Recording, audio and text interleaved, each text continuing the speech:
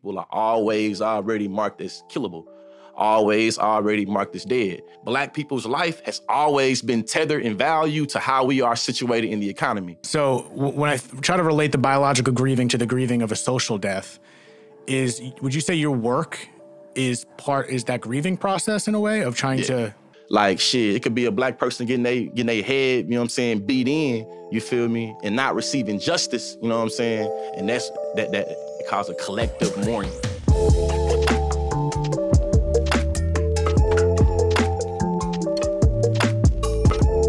My question when I asked you off mic was about how the experience you've had around death in your life and how that's shaped you or has put you on the path that you're on right now. Mm-hmm. And you brought up Afropessimism, right? Mm-hmm. And would you tap into that? Maybe explain a little bit about what that was, because you're putting me on right now. Man, for the people listening that's not familiar with me, I come from a deep college background of policy debate where we used a lot of academic and literature basis to talk about policy making and to talk about identity, you feel me?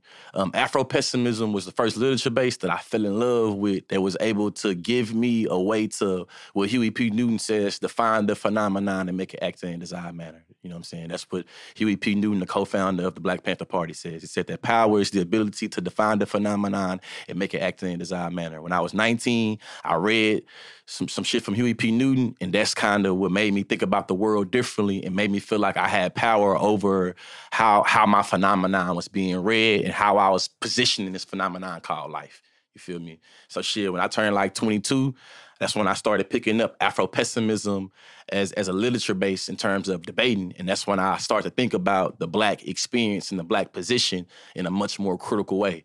So Afropessimism being a academic literature, or I guess I would say a academic spot, you know what I'm saying, about how Black people in America particularly, but also have an international, you know what I'm saying, analysis, but how Black Americans particularly are positioned in a constant state of social death, and how the Western civilization, America, you know what I'm saying, is able to politically, socially, and economically progress and sustain itself through this social death. You know what I mean? And how I will understand social death, breaking it down simply, is just like the way in which Black people are excluded from social life, right?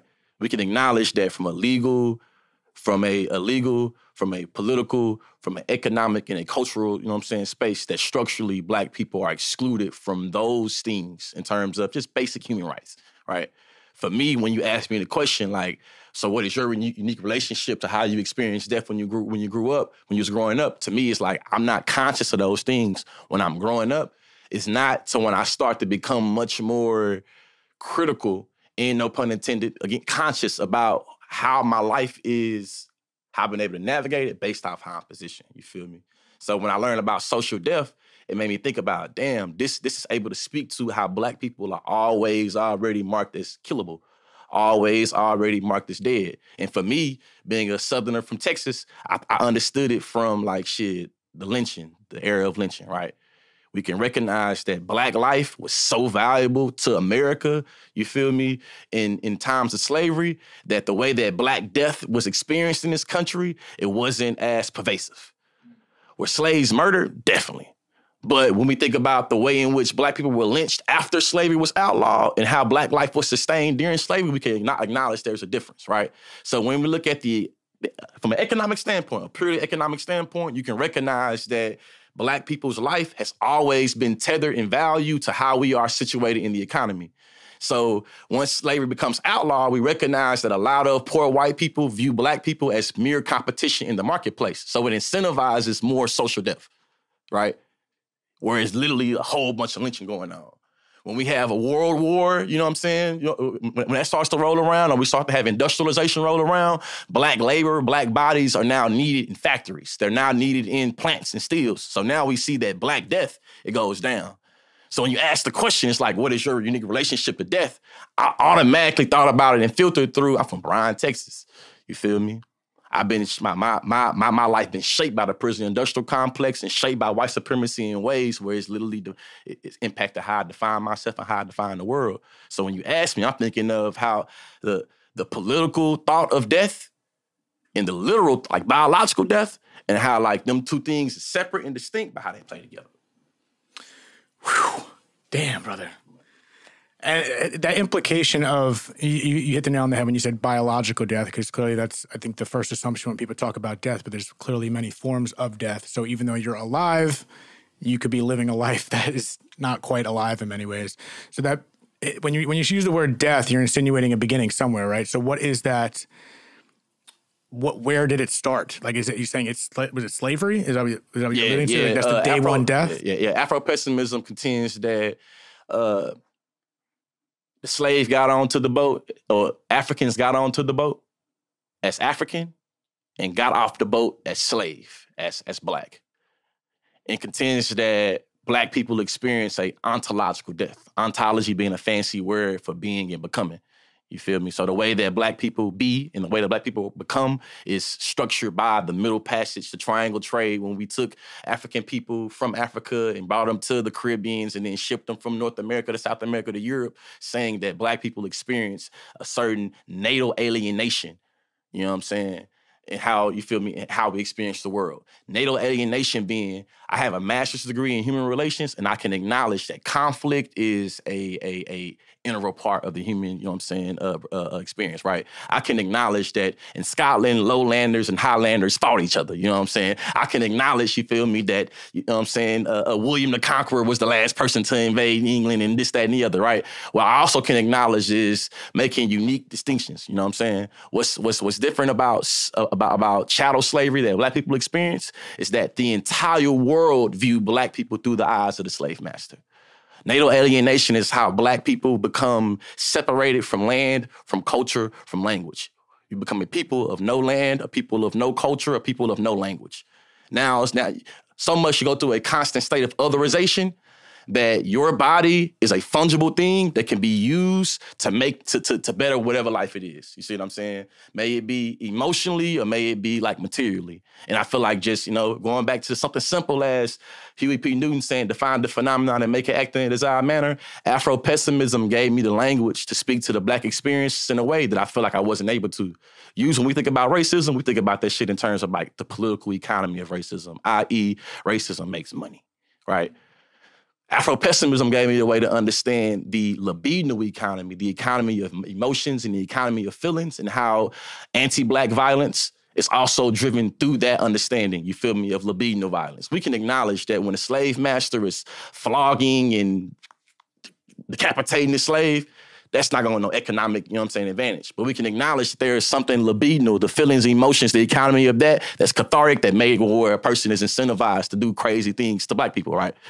To me, Afropessimism was a way for me to really understand political, socially, economically, how I can build. And I view it as more of a description of the world. And for me, ideologically, I view like Afrofuturism as almost like a prescription to kind of move through the world.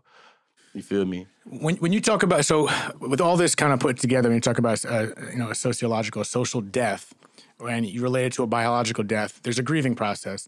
This is such a different perspective because this is generational. This is collective. You know what I mean? It's not just the grief of one person. Yeah. So when I try to relate the biological grieving to the grieving of a social death, would you say your work is that grieving process in a way of trying to bring back to life? Like what is the transition and what is that grief process of social death? To me, the grieving process of social death, I would go to the alleged statement of Harriet Tubman. I've known that it's been battled that she did not say this, but I think it still is a powerful tool to how we think about imagining. You feel me? She was allegedly asked, like, you know, what is like, do she wish she could have saved more people, or how she wish she could have saved more people from the plantation? And she said something allegedly, you feel me, about if I could have convinced them they were slaves, I would have been able to help more people, right? So for me, I think about like raising consciousness in a way where I'm born and raised in Bryan, Texas. I didn't know Fox News was a right-wing conservative until I was 19 or 20. I thought that Fox News, the channel, the news was objective, empirical, everything, right? I'm not aware of the way in which I'm positioned. I'm living it, but I'm not conscious of it. So for me, it's thinking about how collective trauma works and how, like, shit, it could be a black person getting their head, you know what I'm saying, beat in, you feel me, and not receiving justice, you know what I'm saying? And that it causes a collective mourning, you know what I'm saying? I think about, like, in terms of death and how we bridge social death to biological death. When a black person is biologically murdered and the state backs it up and enforces that murder, that death, black people collectively experience, you know what I'm saying, experience that. And we understand how we are marked infinitely, like, yeah, almost like I am Trayvon Martin. I am Sandra Bland. We acknowledge that we can be done that way because the world relates to our bodies in that particular way. That to me is simply the way that black folks acknowledge how we live in a constant state of social death. So to me, what it means to like go through that healing process to me is like being able to let people understand, like a lot of people are grieving and they don't know. Mm. You know what I'm saying? Is, like, in general or specifically with, you know, social? We're talking about.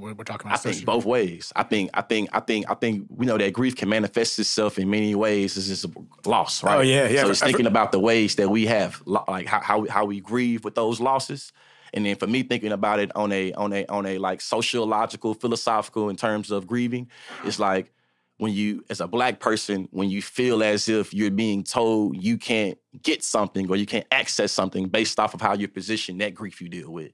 Right. And then thinking about how today I did a little talk at San Bernardino College, you know what I'm saying? And one of the students had asked me about, hey, how do you feel when black people protest, when white people kill us, but we don't protest when black people kill us? And I felt weird like saying it to him, and it was like, hey, peep game, the beef is not death. If Tyrone killed Pookie, Tyrone taking his ass to jail. We do not have to protest to make sure that this person is held accountable for their death. If a police officer or a random white person kill a black person, it is likely that they're going to get off, right? So when we're protesting, we're not protesting the death. We recognize death is it's a natural state of life. We're protesting the injustice that is the death. You see what I'm saying? And being able to recognize how, like, that grief and the healing and all that shit go with that part specifically, and what I feel like my work is doing. I'm trying to raise consciousness about how you understand yourself, how the world is positioned, and make it where you can define the phenomenon and make it act in a desired manner. And I know that grief is a phenomenon.